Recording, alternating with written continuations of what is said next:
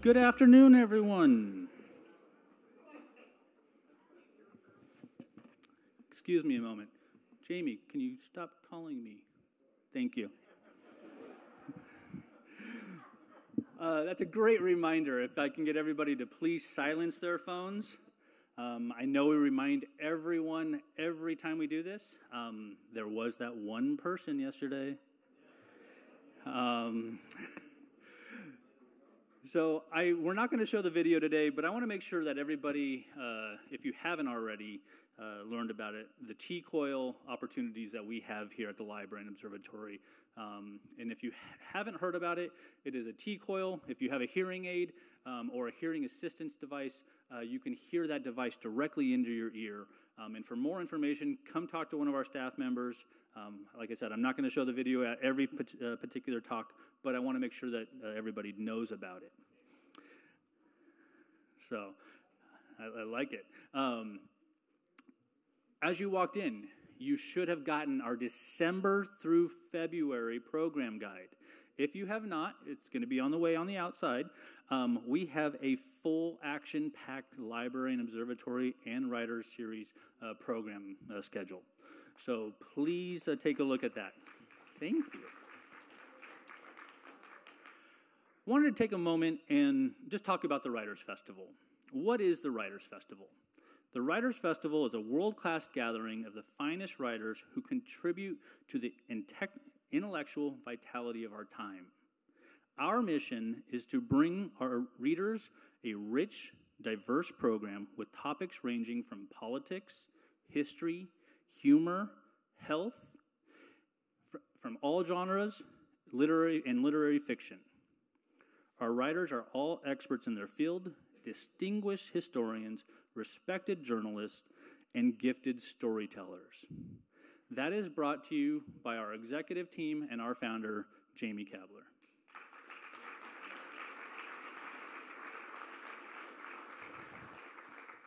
I also want to take a moment to acknowledge the people that I always hear, well, why are they in the front rows?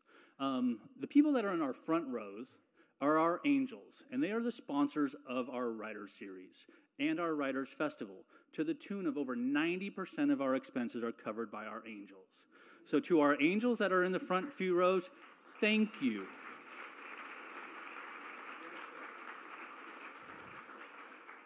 Over the course of the last few weeks, we've talked about how many books were given away, and that's just under 4,500 books over a 22-program span.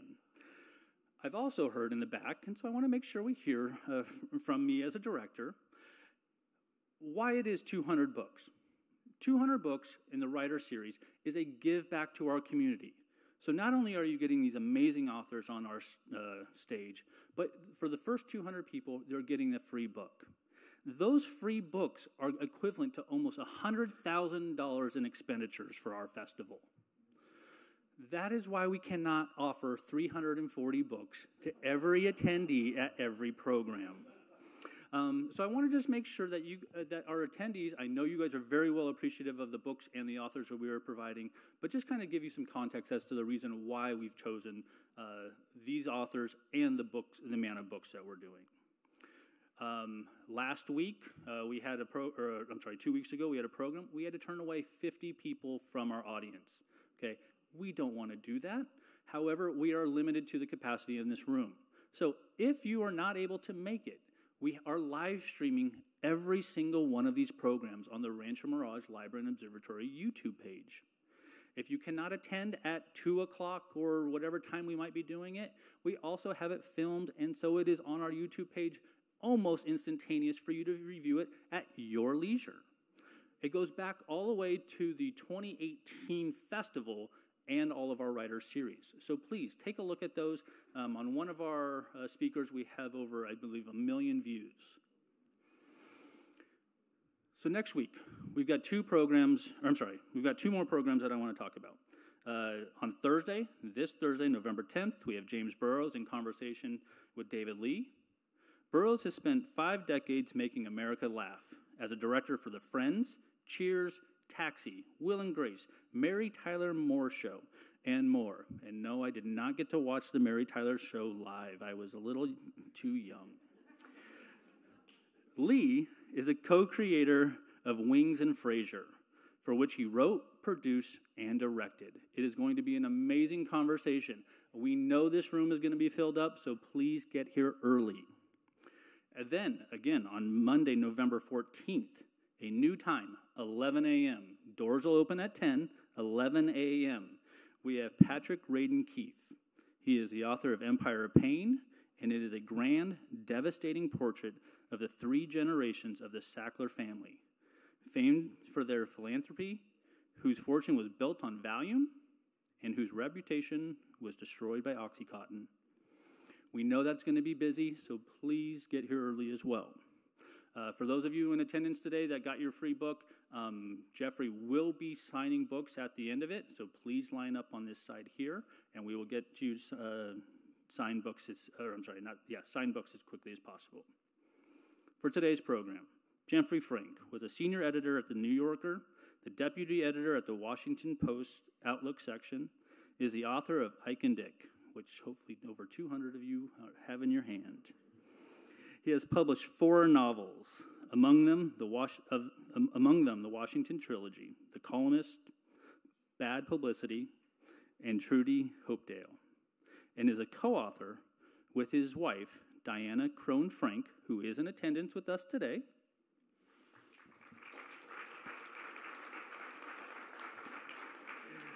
And they have a new translation on Hans Christian Andersen's stories, which won the 2014 Hans Christian Andersen Prize.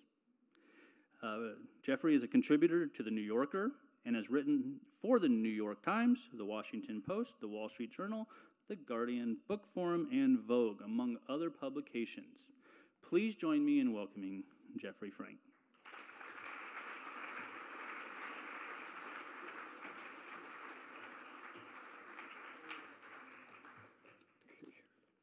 Thank you all for coming out today. I know that California rain can be discouraging, so it was great to see so many of you.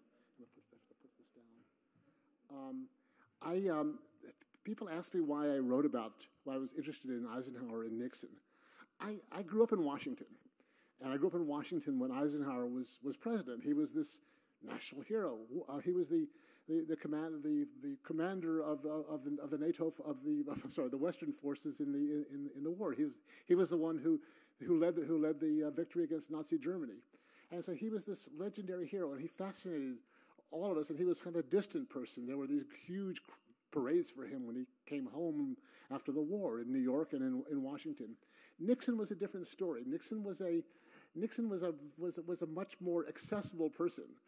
He apart from his reputation, which was as a tough and maybe over tough fighter. We saw him. He was one of us, a Washingtonian. I would see him at baseball games.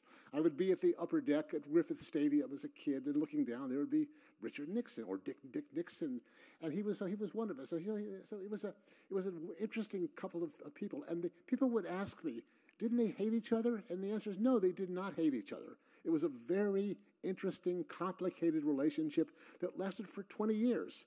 And that's the book I tried to write. And as I wrote it, I began to sort of see them in different ways. The sort of idea that Richard Nixon was this evil and gut fighting guy, and that Eisenhower was this benign, happy, great, kind man. They weren't. It wasn't quite that, and it was much more interesting than that. And that's why I got into this book, and then as one does when one begins a story like this, you become obsessed by it, and you learn more and more, and you meet more and more people, and I'll talk about that later. I met a lot of people who were no longer with us. I met one person who died the day after I met her. So it was like that. It was a different generation, but it was a fascinating story for me, and I hope that it's interesting for you. Nixon got his start in politics. He came back from the war. He didn't know what he was going to do. But then sort of some Republicans in Orange County saw him, this man from Whittier. He had already become a lawyer. He was working as a prosecutor, and he had lots of virtues. As a possible candidate, he was a war veteran and had a good record.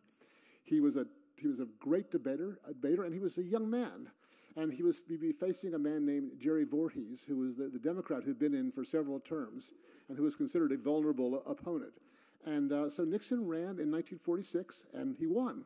It was an interesting class of congressmen coming in. Jack Kennedy also won that year, and Kennedy and Nixon became friends. And Kennedy invited Nixon to his wedding, and they were, as I say, it was an interesting class of congressmen in 1946. And so Nixon was on his way, and he became known for taking part in the House Un-American Activities Committee, and he became known as kind of a red hunter. And when he ran for the Senate, he had a chance to run for the Senate in 1950, and he saw that, and that's when he began the Nixon that people, the sort of tough red hunter that people know of today. His opponent was a Democrat named Helen Gahagan Douglas, who was a sort of celebrated movie star. And she'd already been a senator, and she was also, as we've later have learned, she was also the mistress of Lyndon Johnson, and Nixon really took her on, and that was maybe his meanest campaign. It was the campaign that people who began to hate Nixon never forgave him for.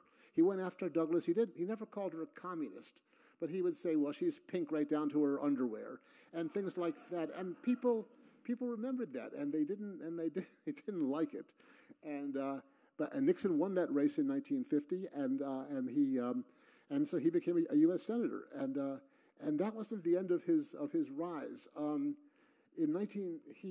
there was Eisenhower, who he met Eisenhower twice. The first time, you can't really see them very carefully. I'm just looking here. You can see Herbert Hoover is at the head of the table. This is the Bohemian Grove. And I felt so lucky to find this picture. You can see Nixon four down on the left. And on the right, there's Eisenhower, who was the guest speaker. He was going to give the lakeside talk. And it wasn't a great speech, and many of the people there did not want him as the candidate. They wanted Robert Taft. But anyway, Nixon and Eisenhower met, and Nixon came away very impressed by him. And Nixon, by the way, had seen Eisenhower once before. When Eisenhower had his great victory parade in New York after the war, Nixon was there. Nixon was at the top floor of a building looking down, and he said he never forgot the sight of this man. He sort of felt his greatness coming up at him, and he remembered that Eisenhower would have this, he would raise his hands like this. And that was a gesture that Nixon picked up later on in his career. So Eisenhower was being boosted as a candidate for president. He was actually being boosted for president as early as 1946, actually 1948. Eisenhower said, no, I don't want anything to do with this. I've sort of had my run now. But he was basically pushed into it, his opponent was Robert Taft, the senator from Ohio, was very conservative, and Eisenhower was an internationalist. He had a different view, and it was an interesting convention. He won the nomination, and then he had to find a vice president or pick a vice president. And Richard Nixon was being promoted by a group of people who sort of knew him and sort of were trying to boost this ticket. Nixon had many virtues. He was a Westerner. He was a veteran. He was young. Eisenhower was 62 years old when he ran for president. That was considered, he was sort of a grandfatherly 62. One doesn't think of that as being an old man, but there are times where he was not in great shape. I mean, he looked good, but he was a heavy smoker. He had smoked 4 packs a day during the war, and he cut down. One of his doctors said, "Well, if you cut down to 1 pack a day, that'll be fine. That's not going to hurt you." So. But his medical care was not the best, as you'll hear. So that was the convention. That was the program of the 1952 convention. That was a different kind of Republican Party then. And here's after the nominations, after Nixon and Eisenhower were both nominated, here's the sort of traditional victory thing. And Eisenhower hated that. Eisenhower hated being touched, and Nixon didn't know that. And he said later on, I thought he was sort of pulling away from me, and so it was sort of at the very beginning it was sort of an awkward relationship, but they were a team, and Eisenhower would sort of take the high ground sort of, and Nixon would do what vice presidential candidates do. He would be tough and fierce, and he would go after the opponent. It happened to be Adlai Stevenson, and he really Stevenson was sort of widely respected even by Eisenhower, but he was a perfect foil for Nixon and Eisenhower. And Stevenson didn't even want the nomination. Stevenson, I get into this in my book about Truman. Stevenson said, well, Eisenhower's probably going to win this, and isn't it really time for a change? The Democrats had been in office since 1932. This was after the sort of in Chicago, but as they get ready to set out, and here after they won the election, Eisenhower was starting to groom Nixon. Here they were going on a fishing trip together. Nixon knew nothing about fishing, about fly fishing, and so he was. And there's a video of him. You can see him trying to cast for a fish, and the thing gets tangled up in his coat, and he's trying to undo it. And Nixon had this sort of charming awkwardness or strange awkwardness, and this was so you can see they look as if they're having a pretty good time together, but Nixon was suffering. Now here comes the problem. 6 sex arrays. This is not the story. The story is above that in the secret Nixon fund. And the New York Post had reported that a group of wealthy Republican donors had supported Nixon, given Nixon a sort of an extra salary while he was in Congress. I mean, supported him and helped him survive. And it wasn't really such a big deal. It was it really wasn't that much money, and it actually wasn't secret. Nixon had been asked about it and talked about it, but it was a great headline, and it sort of ballooned into a real problem for Nixon. It was Nixon's secret fund. And in fact, Adlai Stevenson had a fund that was even more secret and much larger, but that never became a problem for Stevenson. But it became a huge problem for the Eisenhower-Nixon ticket, and particularly for Eisenhower, who was running as he would say, clean as a hound's tooth. And there were people basically were saying Nixon there was pressure to get Nixon off the ticket, to make Nixon resign the ticket. And it was really painful. It went on for a while, and finally Nixon said, well, Eisenhower said to Nixon, I think you'd better explain yourself. And Nixon said, all right. And this was torture for Nixon. He had to go on television and explain what this money went, where it came from, and why he was an honest man. So he went to the El Capitan Theater in Hollywood, which is where the shows like This Is Your Life were being broadcast. And Nixon, by the way, I'm sorry, that's a note that Eisenhower said, be sure to tune in. So that's 6:30 Pacific Standard Time. here's the Nixon delivering the so-called, the so-called checkers speech. And Nixon held forth and said, this was, did I receive money? Yes, and here, and there are records of it. Was my wife on the payroll? Yes, there are records of this. Did I do anything dishonest? There's nothing that I'm trying to hide from anyone, and my record is clear. And he was suffering. He was terrified. He had no idea how this went down. And when he got off the air, or just before he went on the air, he got a phone call from Tom Dewey, the governor of New York, who had been a big Nixon supporter. And Dewey said, Dick, here's the word. When you finish your speech, we want you to then announce that you're resigning from the ticket. And Nixon said, you just watch me. And Nixon, this was his lowest moment. He at one point he said, I don't know whether I can go on. He asked one of his friends, who's a friend who was a Catholic, get the sisters to pray for me. He was just in agony. And he had no idea how he'd done. He was cut off before the end of the speech, and he walked outside, and suddenly people were cheering, and then it turns out it was a huge hit. There'd been nothing like it before. And Nixon, you have to sort of watch this. You can see versions of it on YouTube. And it was a great speech in the sense that it was so effective. Nixon's key moment was, my wife has a cloth coat, not a mink coat. There had been a mink coat scandal in the Truman administration. And he said the one thing we really did receive, and I should report it now, was a little dog, a dog we called Checkers. And Checkers got his nickname from my daughter Tricia, and they're not going to take that dog away from me. So that became known as the Checkers speech, and a lot of critics said, well, it was very maudlin and so on, but it was also really effective. And that sort of saved Nixon, but it was also really he never really got over that. I would say years later he would say he would remember the anniversary of the Checkers speech and say to his family, this is the day. It was September 23rd, and his wife said I couldn't talk about it. Pat Nixon couldn't talk about it. It was such an agony for both of them. After that, Eisenhower basically said, "Come meet me. We'll meet in West Virginia and catch up and get things going again." And this is Nixon talking to Senator Nolan afterward, and he broke down and cried. And this picture was everywhere. He was really a man in great pain. And there's Senator McCarthy, and this was one Eisenhower would give Nixon these tasks to do. Later on, it became taking on Senator McCarthy. But right away, he gave him a big assignment. Oh, I'm sorry.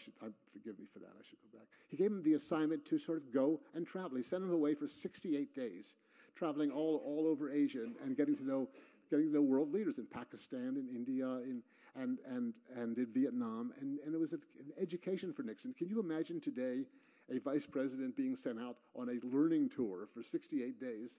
And it was tough. I mean, it was tough. They had two little kids at home. I mean, Tricia was 6 years old. Julie was 4 years old. Nixon's mother, Hannah, came in from California to babysit for 2 months. But it was a real education. And Nixon learned a lot. When he came back, Eisenhower greeted him at the White House and said, "Thank you, Dick.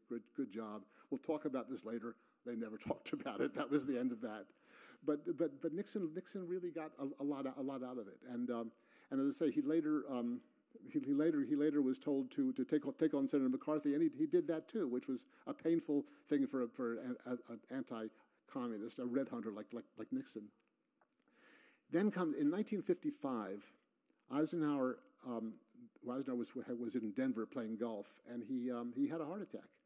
And it was a serious coronary. No one had any idea. And the night it happened, he woke up in the middle of the night feeling chest pains, and his wife said, "Well, it must be indigestion." Nixon had real problems with indigestion, so his wife said, "Well, let's call Dr. Snyder." Dr. Snyder was not a very good doctor, but Dr. Snyder came over and sat with him and he was, "Are you in pain?" And he said, "Yeah," and he gave him morphine, and someone said for several hours, the President of the United States had a major heart attack, and no one knew about it. And it was the next day they realized this was serious, and he was transferred to the Army hospital, and he stayed there for 55 days. It was a very serious coronary, and then it became what's next for Eisenhower, and also what's next for Dick Nixon. There was talk. Eisenhower died. Nixon was to be president, and people began to look at him in a different way.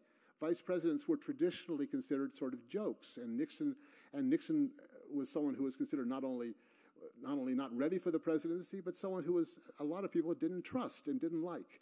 So this was a very, very hard time, and just say I'll call back.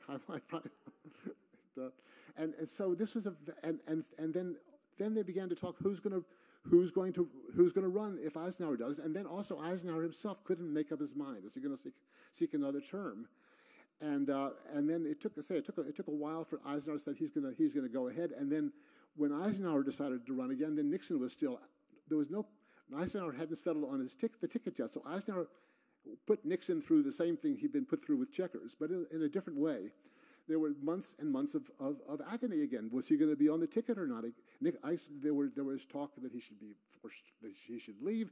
Eisenhower at one point had a conversation with him and said, well, why don't you become Secretary of Defense and learn how to be an administrator? And Nixon was trying to do anything to stay where he was. He knew that if he left the ticket, it would be perceived that he'd been dumped by Eisenhower. So this went on, and at one point, Len Hall, the Republican National Chairman, was told just to tell Nixon, "You're out, you're gone, it's all done." And Hall did tell him, but somehow it didn't quite get through. Hall didn't quite say it straight, and then Eisenhower would say, "Well, I'm waiting for Dick Nixon to chart his own course," and then there was a long sort of no one really spoke to each other. No one spoke directly. Nixon never said, "Mr. President, I want to run with you again." But finally, there came a time when Nixon visited the Oval Office and said it, and that took a long, long time to get straight. And then the 1956 ticket was settled. But it was another really painful thing. And you ask about the relationship between Eisenhower and Nixon. It was months of indecision, of suspense, and of kind of worry, and particularly for much more for Nixon. And then Eisenhower is a question of his health. He was 62, but he was not a healthy 62 at this point. But this was the second inaugural. Nixon and Eisenhower had won. They won in a landslide against Stevenson again, and they were. And here's a picture that it looks as if David Eisenhower, who is second from the left, is fascinated with Julie Nixon, who's right there. It turns out that what was really happening. And they're the grandfather and father. He was fascinated. Julie had a black eye. And Julie had gotten this black eye from a sledding accident, and David was just fascinated by it. He couldn't take his eyes off it, or at least that's the story that I was told. Here's Nixon in the summer of 1957, when Ghana, the Gold Coast, became independent. Nixon was suggested, why don't you go join the delegation? And it became a really important moment for Nixon. Nixon became friends with Martin Luther King there. And he became, this showboy was what some of the local papers called, that was a compliment. A compliment was sort of a man who really makes an impression. This was a whole different Nixon. This is the uptight California. This was a Nixon who was picking up babies, and Pat Nixon with him when they were hugging people. And it was just he was a huge hit. And he was also a huge hit with Dr. King, with Martin Luther King. And they became very friendly, and King said, "I'd like to come by and see you when I get back." And King said, "Sure, of course." And this was the summer of '57, and that fall was this new civil rights bill was coming along, and Nixon basically became the leader of this bill, which was basically going to ensure voting rights. This was the most advanced civil rights bill since 1875. And it was opposed by people like, it was gently opposed by people like Lyndon Johnson and Richard Russell, the Southerners, and they tried all kinds of things to try to weaken it. One of their ploys was to sort of, for any case that was going to deny voting rights to an African American, they wanted a jury trial, knowing darn well that if a jury trial in the South on this was not going to bring a result. So Nixon and the administration won on that, and they were. So it was a really big deal, and King was very grateful to Nixon for seeing this through. He was really the leader of this bill, and you don't think of Nixon as being. Nixon later on in life became identified with the so-called Southern strategy, but Nixon was also, this was the other side of Nixon. Dr. King would say, well, he's a Quaker. I don't see any prejudice in this man. There was some prejudice, but Nixon was pretty genuinely open to this sort of reform. And here's Nixon greeting Dr. King, and this is probably around the time of the Civil Rights Bill was being passed. It was a successful management of that bill. The fall of '57, that was after the Civil Rights Bill, was a very, very difficult time. There was the Civil Rights Bill. There was also the Little Rock crisis, the integration of the high school in Little Rock was being stopped by Governor Faubus, and Eisenhower actually finally had to order in troops to integrate, to sort of bring in the Little Rock students into the school, and this was a hugely stressful moment. On top of that, and on top of the Civil Rights Bill, Russia had sent Sputnik into space, the first satellite, the first artificial satellite, and so all these things were happening at once, and there was a lot of. It was obviously a difficult time for Eisenhower. One evening, he was going to be the host for the president of Morocco. There was a state dinner. And as he was getting dressed, he suddenly couldn't speak. He didn't know what was happening. He said he couldn't say the word for mirror. The word for floor became ceiling, and he was having a stroke. And no one. And this was really, after the heart attack, this was really something scary for everyone. I mean, Sherman Adams, Nixon's chief of staff, told Nixon, "You may be president in the next 24 hours," and no one knew what this meant. No one had ever seen this before. John Foster Dulles, the Secretary of State, he remembered what had happened when Woodrow Wilson had a stroke, and simply couldn't govern. So this was another huge thing, and this was Nixon. This became Nixon at his best. He really managed to step forward and show himself taking charge and not pushing himself as if he was going to be the one running anything. He was very diplomatic, very careful. At one point, he was asked, "What do you see your role as?" And he said, "Well, I'm the vice president. I will be the vice president." And he was very, very good at that. And he won lots of points from everyone, including, well, not really Eisenhower. Eisenhower was never very grateful for any kind of help like that. But Nixon, it was a great moment for Nixon. And you could actually see him growing. People said people almost used the word statesman-like for Nixon. And Eisenhower was meanwhile recovering. Eisenhower said, I'm going to go to this NATO conference in 2 weeks. And I was like, you can't do that. He's had this stroke. It turned out to be a minor stroke. He never quite got over it. He would forget words, and he would lose track of things. But he basically made a full recovery. And here's the picture of Eisenhower heading off to Paris for this NATO conference 2 weeks later. And if you look at their faces, I'm not sure how well you can see them, but the expressions on Nixon's face and on Eisenhower's face just kind of fascinates me. I'm not quite sure what it tells me, but I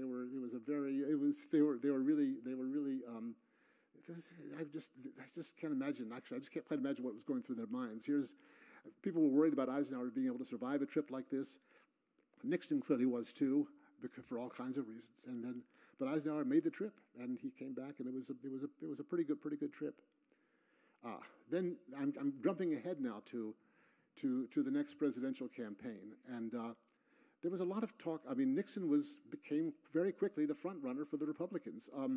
There was really no competition. The only real serious competition was from Nelson Rockefeller, the governor of New York. And Nixon did not like Rockefeller. Rockefeller did not like Nixon. And Rockefeller was pretty good at reading the political landscape, and he saw that he really wouldn't have a chance against Nixon. Nixon was really the favorite of the Republican the Republican mainstream, the old guard, and so that was the coming. And Nixon began to sort of use television. This was never happened before. Using talk shows to talk about, to talk about this, to sort of chat and so on. He was on the Jack Parr show, and this is that. Jack Kennedy, who became the Democratic candidate, was also on the Parr show, and Kennedy was much more adept at television than Nixon was. But it was a very different kind of campaign. And here is the famous 1960 debate, the first of its kind. And that was you could somehow the pictures sort of told you who won. But on the radio, everyone agreed that Nixon won. Nixon won on the radio. JFK won on television, but television beat radio, and it was as you know, it was a very close election. So close that some say that it was that I mean, Kennedy won it, but some say that it was actually Nixon. I mean, Nixon won. Was it stolen? I don't know. There's a lot of debate about that still. Nixon lost Chicago, I mean Illinois, and he lost Texas. Lyndon Johnson was running with Kennedy, and who knows? But I mean, I think there's a very good case to be made that Nixon would have won, that in a fair count Nixon would have won, but anyway, but Kennedy obviously won the election. I'm going to turn this, go back one.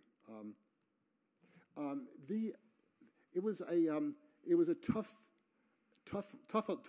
election, though. I mean, Nixon at the end of it, I wrote about this. Nixon took a drive with his military aide, a Major General John Hughes, and they drove from Los Angeles down to Tijuana for a Mexican lunch, and that was Nixon again. He just said he remembered doing this as a boy when he was young, and he grew up in Southern California, and then but then late at night he found out that he'd lost, and then he had nothing.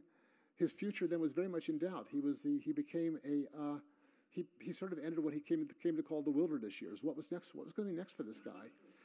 Kennedy was president. He knew that Kennedy was going to run again for sure in 1964, and he would certainly win. Incumbents always won. So he had to figure out what he was going to do. So he changed his life. He had moved to California, and he said, I can't live out here. I mean, even though he was a Californian, he said, what do people do out here? And he sat in an apartment on Wilshire Boulevard, and he became a lawyer. He was a lawyer, and he became a sort of name partner with his firm in New York, and he had a whole different kind of life suddenly. His family moved to New York. They would go to the theater. They would walk. People saw them walking checkers along Fifth Avenue. He lived in the same building, the same apartment building that Nelson Rockefeller lived, and that was going to be his life. Except that something happened. Jack Kennedy was shot, and Nixon was coming back from Dallas on the day Kennedy was murdered. And suddenly everything changed. He began to talk to Republicans again. He had always told Pat, his wife, "We'll never do this again," but he couldn't stop himself. So there were constant meetings with in 1964. Nixon even thought that he might even be able to get the nomination and run against whomever the Republicans were going to put up, but as it turned out that whoever the Democrats were going to put up, but Lyndon Johnson, that didn't happen. But he was already in 1964 after Johnson beat Larry Goldwater, he was already planning, looking ahead. He was a very, very smart politician. He was already looking ahead to 1968, and he saw this plan in 1966 to help win Congress, to help the Republicans win Congress.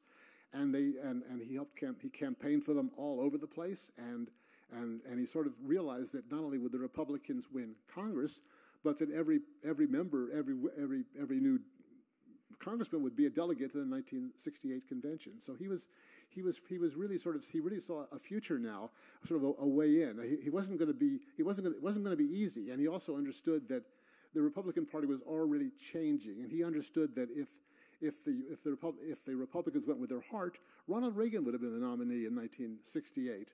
But Nixon was the Powell. Nixon knew what he was doing, and Nixon was the organizer. And he managed to pull it off and get the nomination.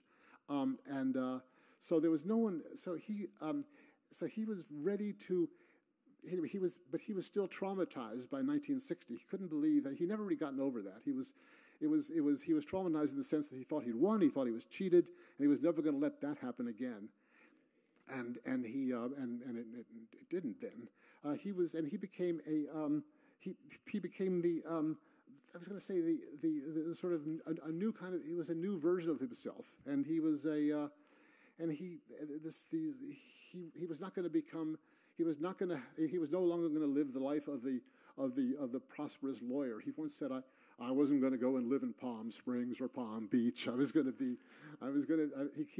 couldn't stop it. And it was a really, really tough campaign. again, all of Nixon's campaigns were very tough. And Eisenhower saw him at one point. He had this reputation as a loser. Eisenhower once saw Nixon walking along sort of hunched over and said to Len Hall, "He doesn't look like a winner to me." And that was the sort of reputation he had. And people would, he had something he couldn't shake. And right down to the end of this campaign, he thought that he just didn't know. But then other things were happening at this point. His daughter Julie had become engaged to Eisenhower by the way, Eisenhower was back in the hospital again, I should say, and he had another heart attack, and he was at Walter Reed. Now, so this was the day he was being serenaded outside his window at Walter Reed. This was in October of '68. In December of '68, Julie Nixon and David Eisenhower got married, and that became part of the campaign too. David and Julie would go around and campaign for this ticket. It was a family affair, and suddenly the Nixons and the Eisenhowers were one big extended family, so that was a whole different sort of life for Nixon. And he, so I was going to say, and here is the double V that looks very much like the Eisenhower victory sign in 1952, and here's Nixon in 1968, and winning the election. And here's the 1969 inaugural parade, and it was as disruptive as you can imagine. The Vietnam War was going on. People were throwing garbage at the motorcade. People were calling Nixon a war criminal, even though he'd been in office only for a few minutes. So it was an ugly time. Anyone who remembers the Vietnam era will know it was a very ugly time. And then Nixon's term then became, as we all know, his obsession with not losing again, and his determination not to have that happen again. He created a sort of palace guard around himself, and people like H.R. Haldeman and John Ehrlichman and others, and then that became the Nixon of Watergate. And but at the same time, in 1969, he was still devoted to Eisenhower. He would visit him at Walter Reed, and I mean he would. Eisenhower's hold on Nixon was enormous. I mean, Nixon really wanted to be in his good graces. He really wanted Eisenhower to think well of him, and that really never stopped. And Eisenhower, when Eisenhower died in March of 1969, and I'm sorry, let me go back. Eisenhower died in March of 1969, and that was Nixon broke down in tears. He just said he was such a strong man, and it was a really and I've always wondered. I mean, if Eisenhower had lived, could all the other stuff have happened? Eisenhower was with Nixon having such respect for Ike, could Watergate have happened? Eisenhower's brother Milton thought that Eisenhower could never have let it happen, or would have talked to him. Nixon had such respect for Eisenhower that it probably wouldn't. Well, I don't know. But I suspect that if Eisenhower had lived more than 3 months into the Nixon presidency, we would have had a very different history. Nixon had a very creative 3 months. There was a new welfare plan. His new security advisor Henry Kissinger came to see Eisenhower and to consult with him, and then report back. I mean, it was, and then after Ike died, it all went bad. And then Nixon lived 25 more years. I just want to say that, but I found that as I was doing this, what was so interesting to me was meeting the people, all these people who knew them. And most of them were still around. I was able to talk to Len Garment, for example, who was Nixon's advisor, who told these wonderful stories about how Nixon advised him, don't ever come into a room too quickly. Walk slowly into the room. I talked to John Sears, who was the legendary political consultant who told me how Nixon, when he first came to the White House, after he won the presidency, he would take visitors to the Oval Office, and show them the medals that Eisenhower had won, and just sort of he was still in awe of Eisenhower, and that still meant a lot to him. I got to know David and Julie. I had a wonderful lunch with David and Julie, and apparently after that Julie particularly would not stop talking to people about her father. That was sort of it. But when I would see her later, it's sort of, I would go to things like the Nixon reunions and things, and I would hang around, and I would come in, I would walk in and say, "Hi, Julie." She said, "I want you to meet so and so. I want you to meet so and so." And she knew that I was going to ask her more questions, and she'd had enough. But we had a very, very good lunch. But she had a very lunch, and I think David and Julie, they never really talked about what a time it must have been for them during Watergate. But they survived it. Their marriage is strong. They have kids. One of their daughters was in show business and musical comedy and so on. And they actually made a real life for themselves. And Julie and David wrote a very good book about his father, and then David and Julie together wrote a very good book about his grandfather, a very good book about his grandfather, called Going Home to Glory. I got to meet Bill Scranton. I didn't know William Scranton was alive, and he must have been in his 90s. He was great. I got stories about the 1968 convention, and that no one else could have known. Actually, Scranton was being pushed for as a possible candidate in 1964 during the Goldwater candidacy. There were Helen Thomas, the sort of the newswoman who was sort of very a real character. Raymond K. Price, who was the editorial page editor of the Herald Tribune, and he became Nixon's chief speechwriter along with a guy named Pat Buchanan. They kind of shared duties. Pat Buchanan would do the right-winged take off the bark pieces, and Ray Price would do the sort of statesman-like pieces of looking forward to sort of great visions and so on. And that was Ray Price, and he was a much gentler kind of writer. And they were it was just a lot of people. I mentioned briefly there was a woman named one of the people that Julie suddenly introduced me to. Was a woman who died a week later, or I'm sorry, a day later. I mean, she went home. It wasn't.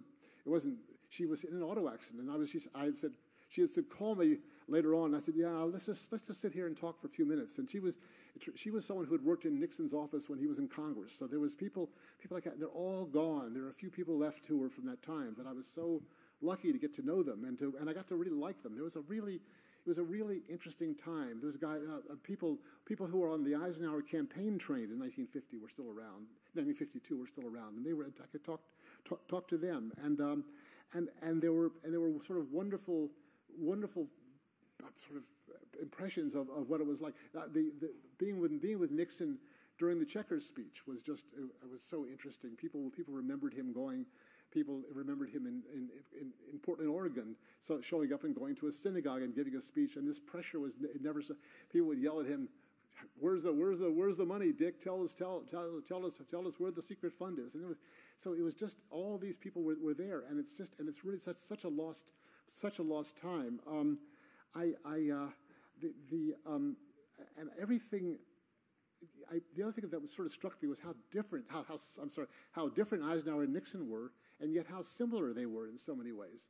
Both of them had sort of very sort of nurturing mothers. Hannah Nixon was, and the same with Eisenhower, and very strict fathers. Both of them grew up. Both of them were not in mainstream religions. Nixon was a Quaker. Eisenhower was basically a Mennonite, and he became a Presbyterian after he became president, or sort of when he was the supreme commander. But they had very, very similar. They both grew up in small towns. Nixon in Whittier, and then Yorba Linda. Eisenhower in Abilene, Kansas. And they're still, and visiting the Eisenhower Library, visiting Abilene, you can still see it's still the same place where Eisenhower grew up. He never lived there again. He went to West Point, but he would come back to visit and to be celebrated. He loved being celebrated, and he would get these great parades. And you realize that these two strange people, these two very different people, it was a real partnership. And if they liked each other, I don't know, but they definitely came to respect each other, and they were able to work together, and they were able to sort of work together in a creative way, and they made they had a creative policy, and they more and more. And Eisenhower was someone. Eisenhower, when he left the presidency, he wanted to be called general. That was a much tougher job for Eisenhower, being being the general who led the Normandy invasion than being president of the United States. That was much more difficult task. And, Jeffrey, do we have time for a few questions? We do. Great. I would love some questions. Please thank Jeffrey Frank, Okay. and we're going to get to some questions. Who's got a question?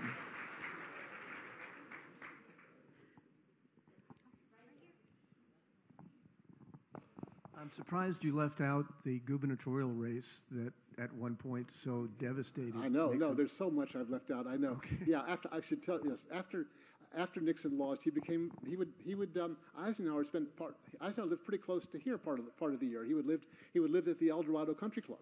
He had a house there, and that's when Nixon first came back to Los Angeles, and he would visit Eisenhower up there, and they would talk, and Nixon was thinking about running.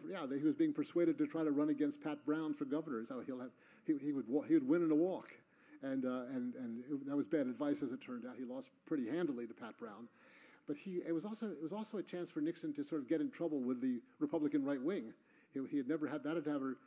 Suddenly he was being faced in a primary by the Republican right. Nixon was the sort of moderate, or not even the left, but he was the moderate, and that's when sort of Nixon began to realize that the party was changing. So yeah, it was a very tough race. And then I'm sure you were asking about the denouement after he lost the race. He made a speech afterward. He was very upset. He may have had a little bit too much to drink.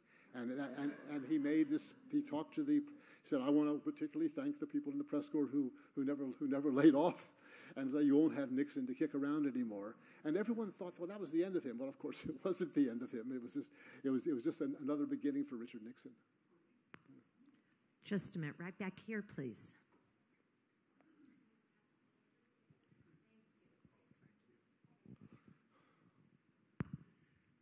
Thank you for that. You did an especially good job of letting us know what made Nixon tick. How about Eisenhower? Any comments about what made Eisenhower tick? A lot of people ask that question, even those who knew him. He was a mysterious figure. He I remember someone told me, I think it was Ray Price told me when he had to go meet him in Gettysburg, where he had the farm, and he said he would just go all 5-star on you. And he was a distant figure. I'm sure he had his the people who really knew him were his old Army friends, and they knew the real Eisenhower, and he would send them notes, and you get some sense of the real Eisenhower in his papers. You can see there's a wonderful. He had this reputation for being sort of not terribly bright. No, he was a very bright man, and you can read. Johns Hopkins has all of his diaries, his papers, and you just read this sense of this man who really gave a lot of thought to a lot of things, and he was also a man who was always very calm. He was one of the things I remember thinking when I was a kid. My parents were Stevensonians, and I remember learning, and I became more and more to realize. Not only with Eisenhower, how can I say this? We were lucky as hell to have him as president. We were really lucky. He was a man who never panicked. He had a very good sense of the danger of war, and he would keep us out of it. You didn't ask about. I could ask you about. There was talk about after the French were losing at Dien Bien Phu, Eisenhower did everything he could to make sure we did not get involved in that war. Then Nixon was pushing for intervention, and Eisenhower hadn't. Saw no virtue in getting one more Asian war. Yeah. Do you think Nixon or Eisenhower had, even after his death, some impact on Nixon's positions in Vietnam? No, for far as I can see, no. I mean, Nixon. I think Nixon really wanted peace, and I guess he wanted to end that war. It was a nightmare for him. He was going to, but Eisenhower's approach to this was go in with everything you have and win it. And Nixon's approach was, Nixon was not going to do that. So no, I think he went his own way. We've got time. I wish Eisenhower had been around. We got time for one more question down here, Deborah. Oh, okay. I really admired him, and I think he was very smart. And I'm sorry, him. I admired him, and I think he was very smart. Yeah. He said he toured the death camps after the Holocaust, and he said, photograph this, because in the future, people will deny it. Yeah, I know. He said a lot of things at the time. He said, he turned around and he said, do you hate him now? Talking about the Germans. No, but he he would be sort of surprised at some of the denial going on today. Well, that's for sure. Please join me again in thanking Jeffrey Frank. If you want to get your book signed, line up right over here. Thanks again.